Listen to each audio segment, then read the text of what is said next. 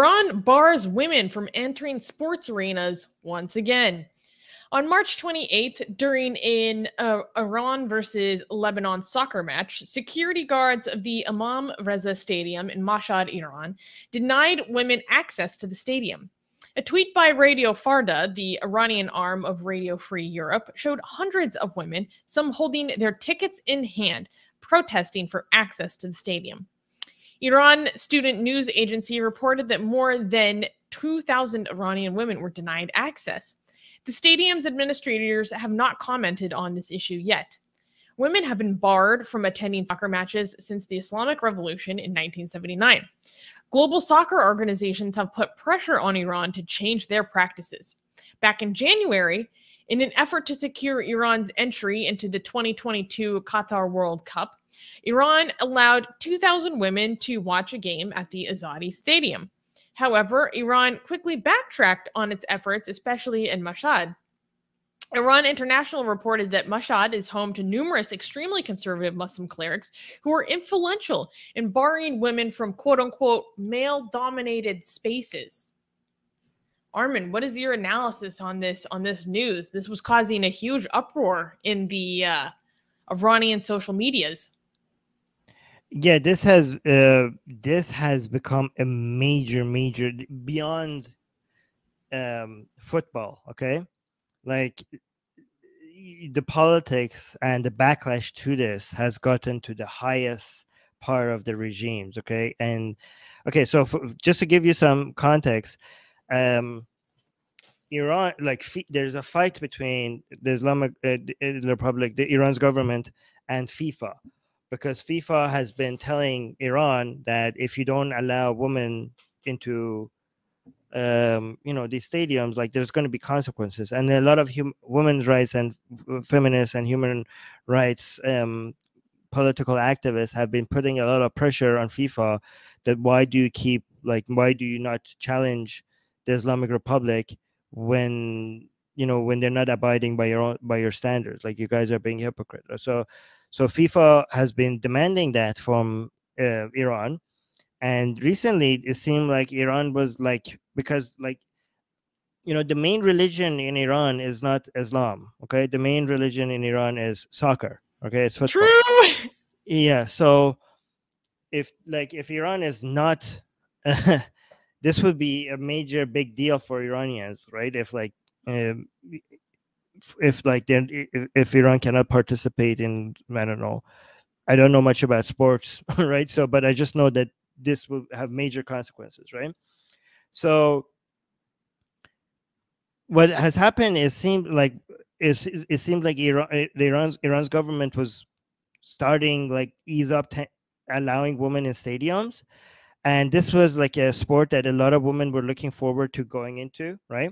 And women in Iran have been very, very, because this is not just about women being able to go watch sports in stadium, okay? Like, a lot of women activists are pushing for this because this is the battle for women's rights, right? Like, it's a symbol for everything, for women being able to be equal to men, right? There's so many, everybody who's coming out and saying like, oh, our sisters should be able to imagine to enjoy sports as well. Like, the government is going after them. They're losing their jobs. They're even like for example, there was one of the soccer players that I wish our female fans could also come watch us. And on TV, when they were playing his voice, talking about the sport, that part where he said that got cut, right? And a lot of people were outraged that that part was cut. Like, a lot of soccer players, team members were singing songs saying men and women are equal, and everybody should be able to enjoy sports, including women. And there's songs about this. This is a huge thing, okay?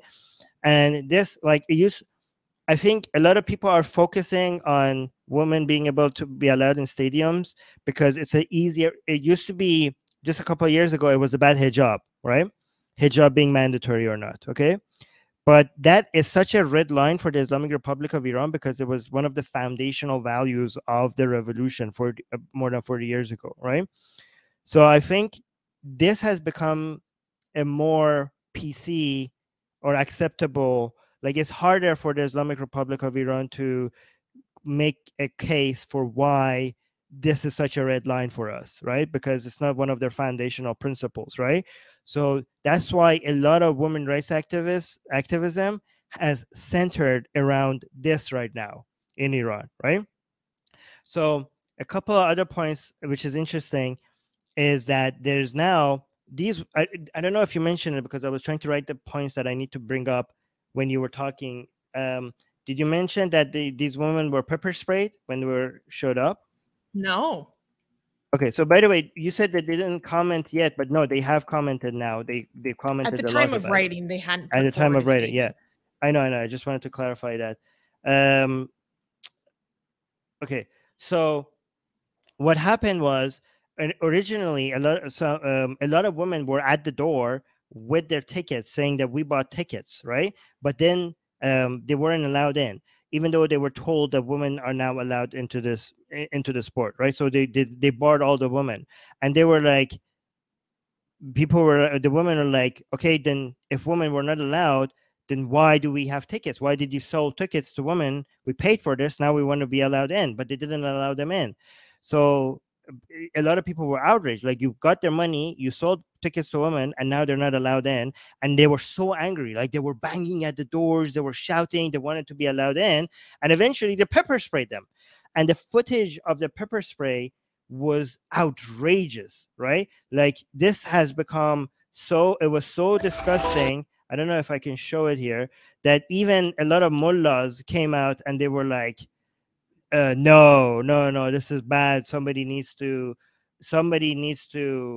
be held responsible for this. Like, women were like crying, and they were like, saying the strongest words against the regime, and they were burning, and people were looking at this, and these were women that were excited to come, like, they were so excited to come watch the sport, and they were met with pepper spray. They thought they're finally going to be allowed in, right?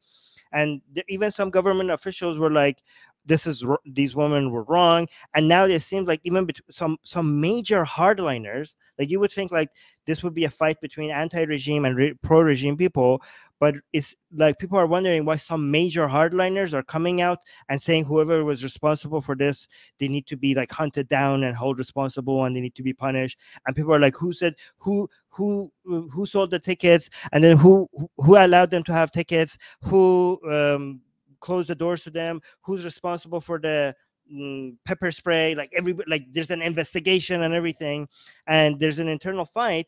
And some people are saying, oh, there's no internal fight, and this is just a conspiracy theory to show that they're angry, but they're not really angry, because this comes from okay, so here's how this escalates to a massive degree. Okay, this all of a sudden the conversation got to who's the next supreme leader. That's how high up this whole conversation got, right?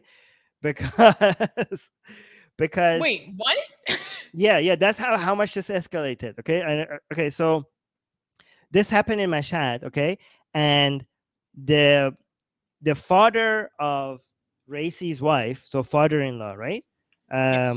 I think that's what his relationship to Raisi is. You're correct. Alam al-Huda is the main mullah in Mashhad, okay? And people in Mashhad in Iran, they treat this man like a holy figure, okay? Similar to how a lot of people treat Khamenei, okay? So a lot of anti-regime people have been focusing on him, and because he's so popular and he's seen as such a sacred person, are trying to bring up this event and say it was him, okay?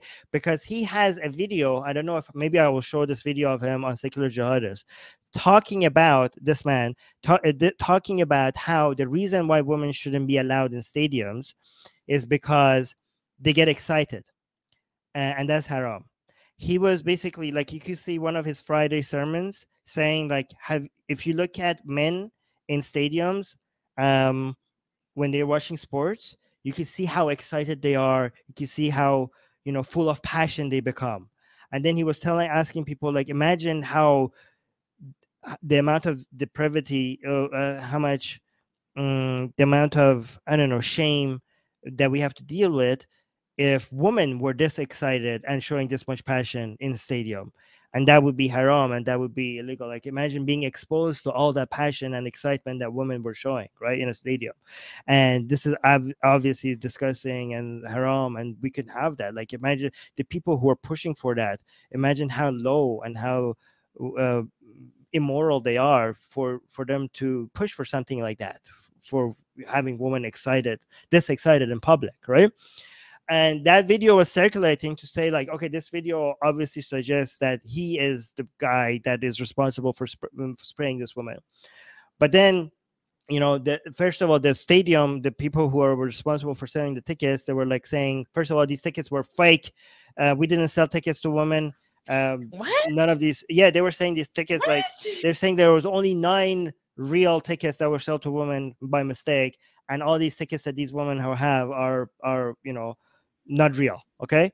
So that's what they're saying. And then they were saying like the pepper spray was not our fault. The command came from a higher ups. Okay, so they were then like higher ups. That's why some people then went to a letter many years ago from Khamenei, from the supreme leader himself, and they're like, okay, this is Khamenei himself must have ordered this. Again, I'm not saying any of these things, because a lot of people are just very loose and easy with connecting dots together.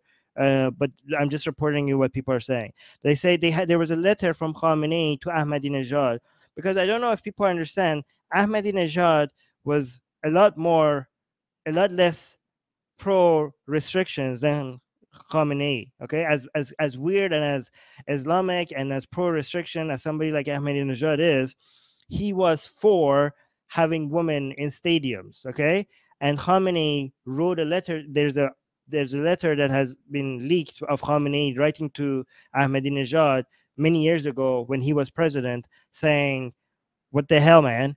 Like, you know, why are you going against the teachings of Marja, or a lot of like, do you not notice that a lot of Marjas, like Islamic role models, Shia Islamic role models, are saying that women shouldn't be in stadiums, and you as a president shouldn't be going against the teachings of Marja," right? So there was a warning by Khamenei to. So people are saying this is the position of Khamenei. So obviously, if this is the position of Khamenei, this will not be tolerated in Iran. Okay, so in Iran, they like, but they also don't want to be kicked out of FIFA, okay, or whatever. I don't know how the sports works there, but I don't know if you could get kicked out of it. I don't know how any of it works, but they don't want that consequences, because how important soccer is for Iranians, right?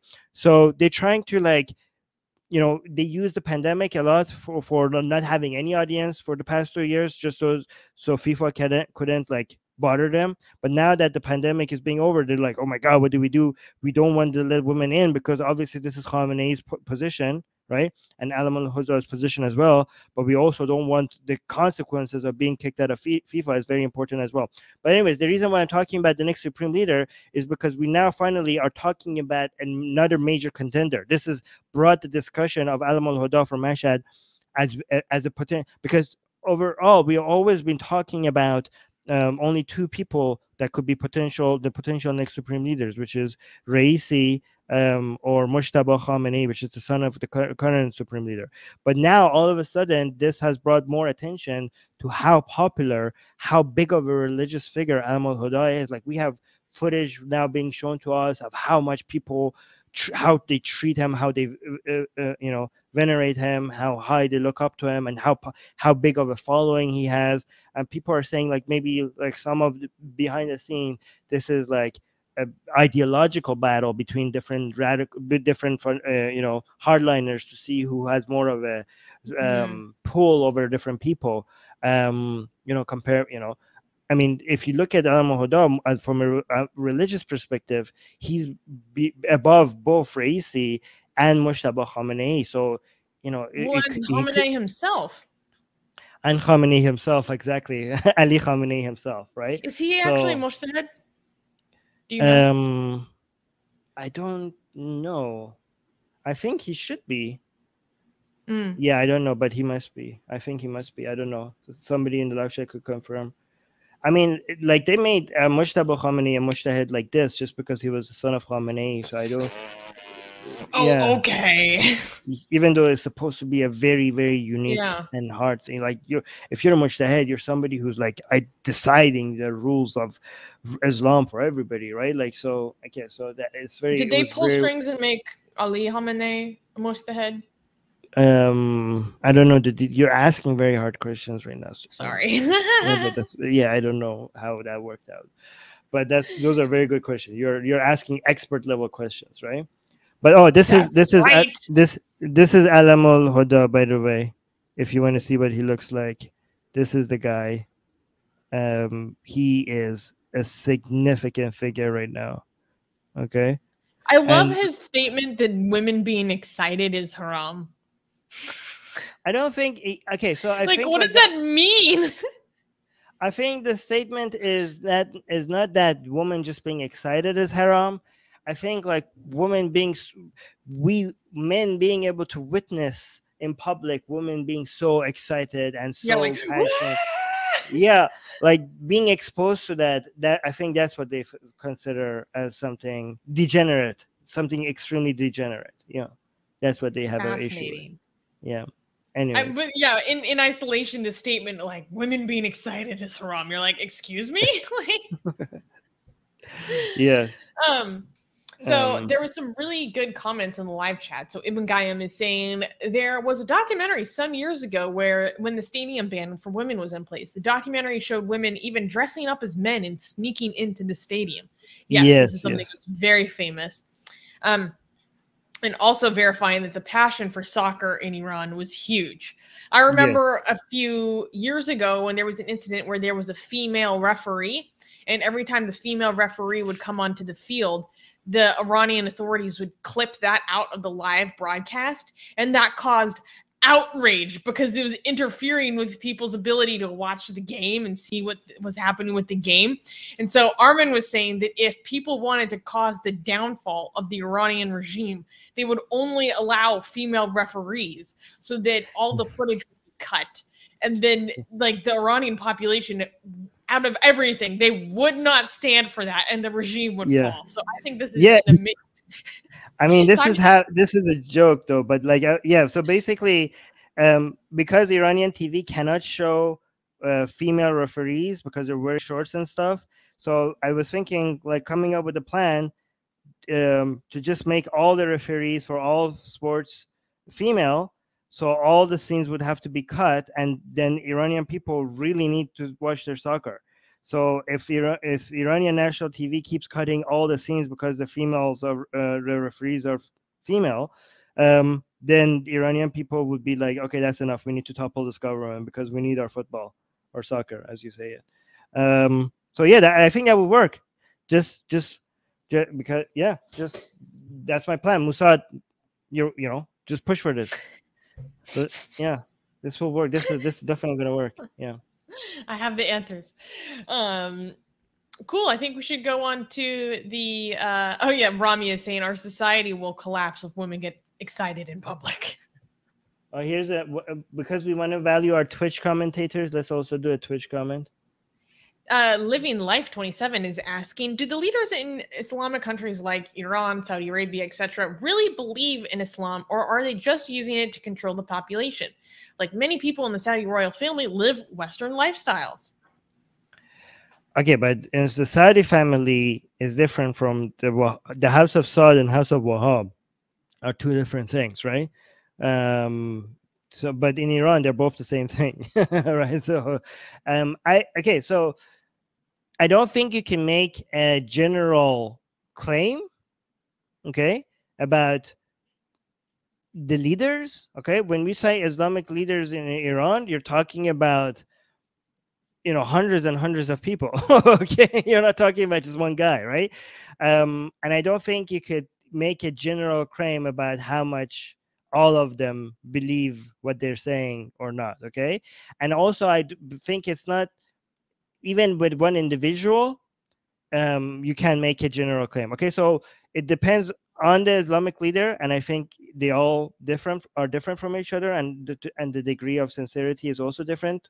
But even with one individual, you might have an individual that sincerely believes some major parts of Islam, but then some rulings that they're coming up with right now, they might think that's more political than religiously sound, you know. So they might believe in Allah, Muhammad, Ali, Imam Zaman, all of that, Hussein, Zahra, all of that. They believe in all of that and they matter to them. But you might think like, okay, this whole sports stadium thing, we're using that as leverage against these other hardliners here. Okay, so you know, they might not think that there's any religious grounds for this, for example, but that doesn't mean that they don't believe in Islam as a whole. Okay, so you can't make a general statement. It really depends. We just got a super chat. Yay, amazing. We just got a super chat from Misha saying, who gave us $5 Australian. Thank you so much, Misha. Amazing. Saying, just wanted to say that I just joined Patreon and this is the best way to spend my Sunday afternoon. Oh, thank you, guys. That's so sweet. Thank you. Thank you. Thank you for supporting us on Patreon, which is a good reminder to everyone that if you enjoy our content or what Atheist Republic does in general, the way that we build the atheist community, please consider supporting us on Patreon. Link is in the description below. We would not be able to do what we do if it was not for our Patreon supporters. And if you join us as a supporter there, you get uncensored access to all of our sexy blasphemous art. I just released a new art on there today, which is one of my favorite that we've had in a while. So go check it out. And you also get priority treatment during our live Q&As that happen every Thursday. So please consider supporting us. And you can get all of this for as little as $1 a month. So thank you again, guys.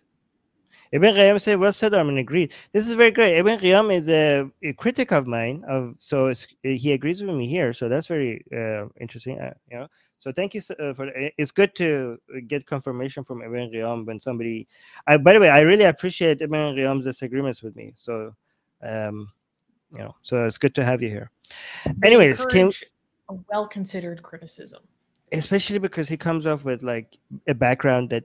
He knows certain things, so it's good to have that balance, you know, check on your some of the things that I'm saying here, you know, somebody coming out with like, actually. Hey guys, if you're a fan of blasphemy and sexy Callie, you know, like me, then you need to be sure to subscribe to our newsletter, link in the description below. Because if you subscribe, we will send you a free copy of our blasphemous art ebook. And let me tell you, it is the tastiest blasphemy that you can find anywhere available today. And we're so generous with our blasphemy that we continue to send you more blasphemy every week. So make sure to subscribe, link in the description below.